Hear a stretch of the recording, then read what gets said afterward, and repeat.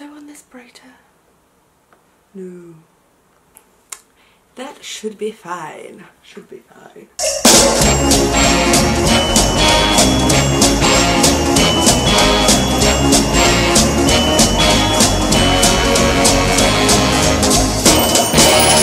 Hey guys, welcome back to my channel. So today's video is going to be my Paris haul. If you follow me on Instagram and you also been watching my Paris vlogs, then you would have seen it that me and Talia went to Paris for my 25th birthday. We went for the weekend. We went out on Thursday the 1st of December and we come back on Sunday the 4th. We had an amazing weekend. I absolutely love Paris. I literally would move to Paris, like I want to move to Paris.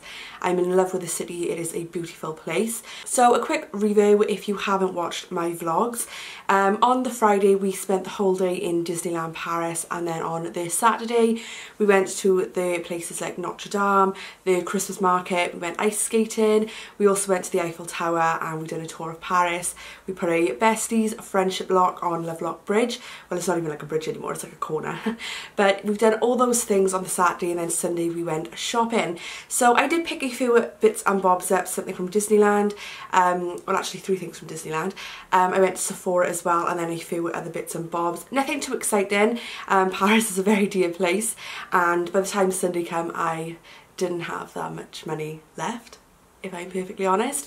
But yeah, I did just want to run through the few things that I bought just to share with you all as well. So if you are interested in seeing what I picked up in Paris, then just keep watching. So the first thing I picked up in Paris, and probably the most fun thing, is these. How cute are they? These are obviously a pair of mini ears. We opted for the pink sequin ears and then the pink polka dot bow. There are so many different like headbands and stuff in Disneyland, and I really don't think that you can go to Disneyland without picking a pair of these up. It should be mandatory that you need to buy a pair of these. But me and Talia bought the same and we wore it all day on the Friday, and I just think they're so cute. They are a bit expensive though. These were like 16 euros just for a headband. Like, I would never pay that in a normal circumstance because that is quite expensive. But when you're in Disneyland, it is just so magical anyway that you need these, I think, just to fully enjoy the day and embrace the inner child in you. But yeah, I thought these were really cute. I thought they looked like I thought they looked really cute, so we opted for these ones. You've probably seen in my pictures that we wore these like literally all day. But everybody does they, whether you're 5, whether you're 10, whether you're bloody 25 like me, everybody had like Disney ears on or a Disney hat or something like that. So yeah, these are the first things that I picked up in Disneyland. So the second thing that I picked up in Disneyland was 2 baubles.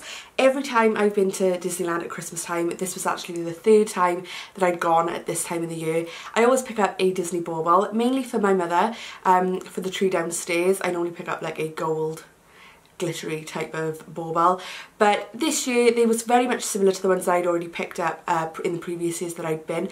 So, and now that I have a nice tree in my bedroom, I decided that I was going to pick up 2 baubles for my tree. So this is the first one.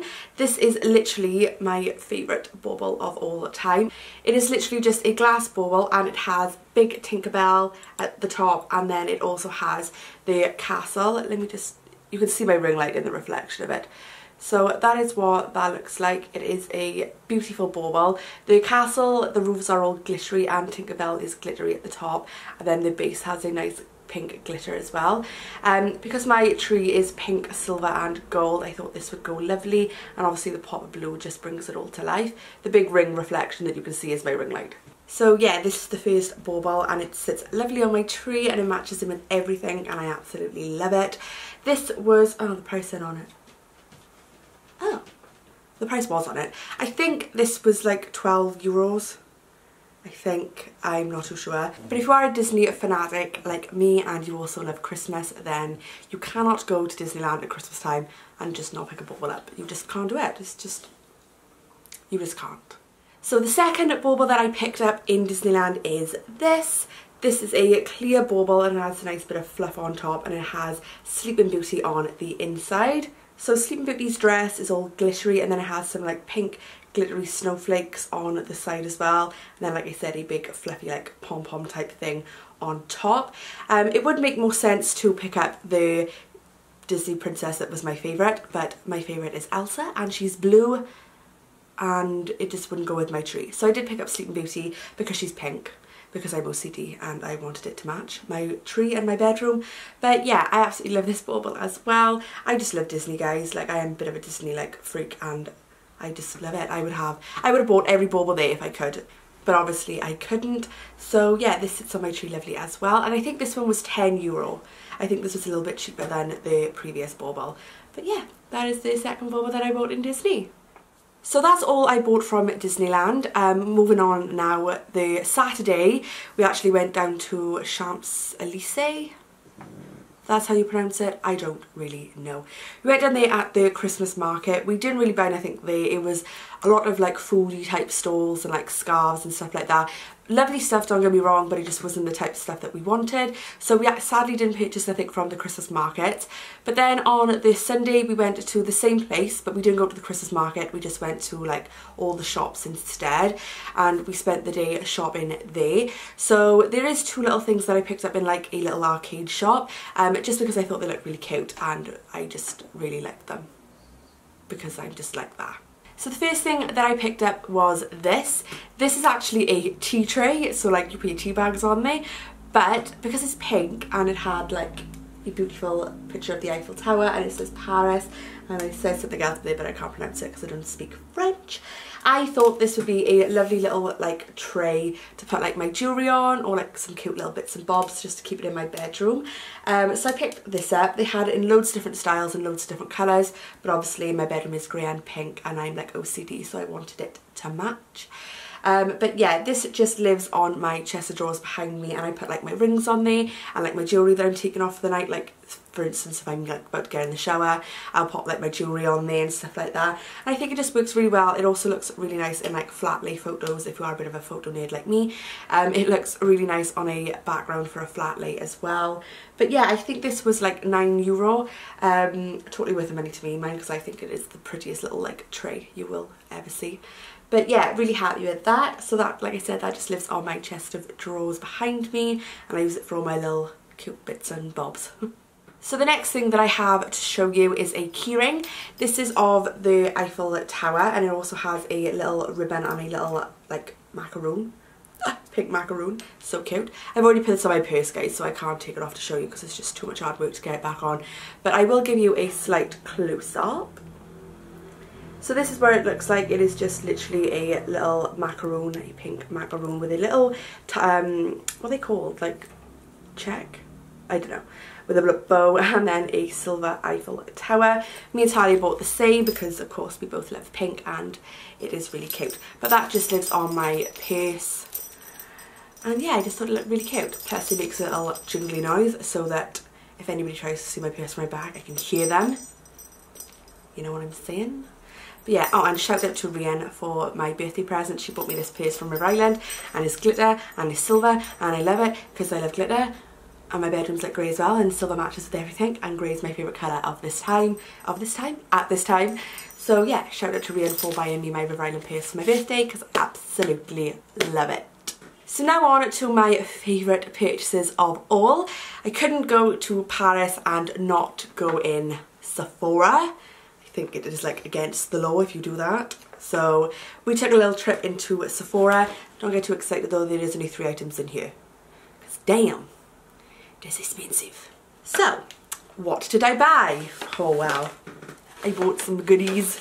So the first thing that I picked up is the Makeup Forever Ultra HD Invisible Cover Stick Foundation. I've been after a new foundation for absolutely ages, and when we got in there we were speaking to one of the ladies that work there, and Talia actually wanted a translucent powder, and she really recommended the By Terry one, but when we got there they was actually out of stock. When we got like the little By Terry section, they were out of stock, but the Makeup Forever section was right opposite, and I'd been tossing and turning on which foundation to get, and I'd heard really good reviews about the Makeup Forever Ultra HD liquid foundation. So I asked her if she could colour match me to that, because I suck at colour matching, and doing it online is really hard because you just never right. It's just really hard to get your exact shade. Charlie. So yeah, she colour matched me, and I originally picked up the liquid one because that's the one that I was after in the first place. But then she told me about the stick one, and she said that she prefers the stick one, and a lot of people that she know who has tried both prefer the stick foundation. Like, she said that it has better coverage and everything. So Charlie, if you knock this over, just waiting for my dog to get comfortable, guys. So she said that a lot of people prefer the stick one purely because it has a bit more coverage and it feels a lot nicer on the skin. So, and she also said the formula was nicer as well. But I opted for that. So I'm in the shade 125 equals Y315. I don't know, that's the weirdest like colour code system. But yeah, it literally comes like that. You have a little tiny lid to put on top, and then you just roll it up. And that is the foundation stick. It is amazing. I've actually got it on my face today, and it is just brilliant. But yeah, if you haven't tried this, then I would definitely recommend it. I have been wearing it, that's my phone. I have been wearing it ever since I come home, and I love it. I don't know why I'm putting it back in the box, because I was only keeping the box to show you guys on camera. But I will give you a quick overview of what they claim the Ultra HD foundation will do. So it says, created for the very latest high definition technologies of the film and TV industry, Ultra HD advanced formulas look invisible on 4K camera and to the naked eye, perfect for the makeup pros and perfect for you.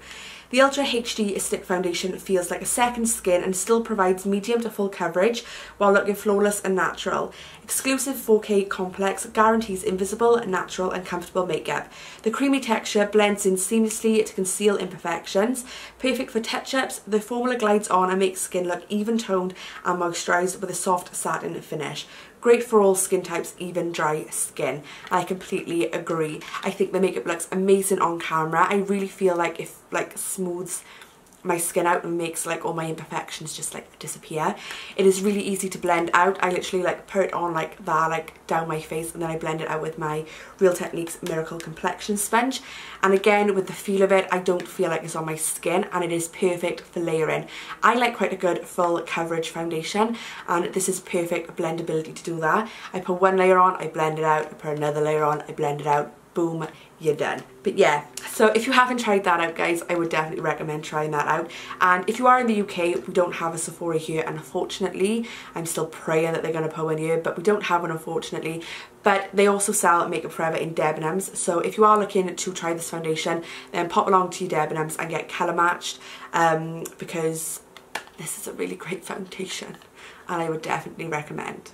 So the next product that I picked up in Sephora and that I was ecstatic about, because I've been trying to get my hands on this since it was released, I just couldn't get my hands on it, is the Anastasia Beverly Hills Moonchild Glow Palette.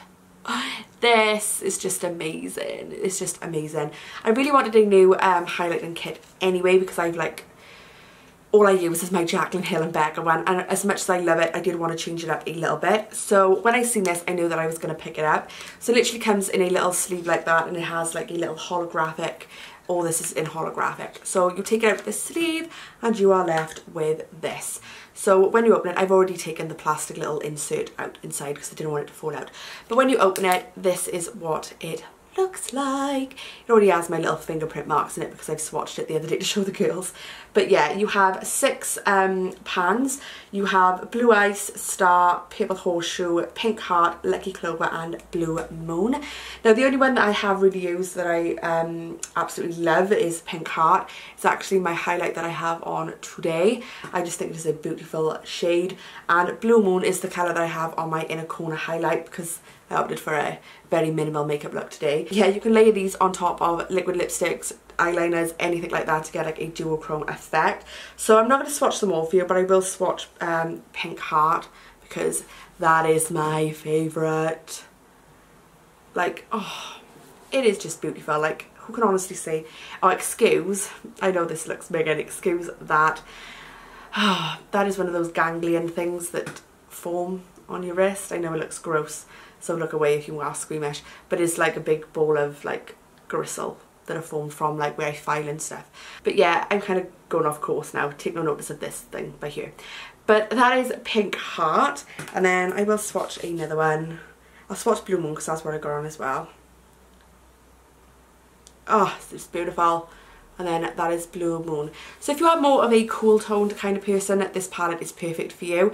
I'm generally more of a warm toned person. I like a golden highlight rather than a cool tone highlight, but I just wanted this palette because I am really dying to use some of it for like eyes as well. But this pink heart is just giving me life. Like I love it. But I guarantee you I will end up using the rest as well. I just haven't been away yet to have a proper little play about with it. But yeah, I think I paid 40, was it 40 or 50? It was either 47 euros or 54 euros. I can't quite remember, but it is just worth every penny, and I didn't really care the price. I just wanted the palette. So I bought it and I love it. And then my last purchase from Sephora, which is by far my favourite because I've been dying to get my hands on this, is the Too Faced Christmas in New York collection. This is the Grand Hotel Cafe and it has 3 palettes in it, and it also has a Better Than Sex mascara in the mini size. So when I seen this here, oh, I knew that I had to get it. I've kept it all in the proper packaging because I wanted to show you it all on camera, so I haven't even had a like play around with this. So it literally comes in the cardboard box. Let me just pop that away. And then it also has like a little Christmas in New York. Oh, mine's creased. A Christmas in New York like little booklet that contains like, you know, the shades and stuff like that. And then the star of the show is this right here. So this is the packaging for the Christmas in New York collection. It is beautiful. It is like a little box, well obviously it's a hotel, and it has a little roof, and then you just take the roof off. I don't know where I can put anything. I haven't got a table in front of me. And then you just open the doors and the palettes are inside. Like literally, is this not the cutest packaging in the world? Like it is just beautiful. So down by here you have a little Better Than Sex mini mascara, and then you have your 3 palettes by here. So let me just take this off and take the palettes out, and we can go through the palettes. So you get 3 palettes in the Christmas in New York collection. You get the Eggnog Latte, you get the Peppermint Mocha, and you also get the Gingerbread Cookie.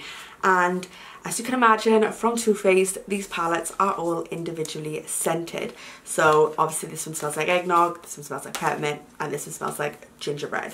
So I'll show you the gingerbread one first. Each of the palettes come with 6 eyeshadow shades and 1 bronzer or blush. I think this one's the bronzer, but I think the other ones are blushes. But yeah, that is the basic layout of all the palettes. It has some beautiful shades. I haven't swatched any yet either, so I'm going to swatch some on camera for you now, just because I love you and I think you need to see them, because I think they're going to be amazing. So let's swatch Ginger Snap. Holy shit. Winter Dream. Oh my god. And Cup of Joe. Guys, like the pigmentation is real. Like, oosh.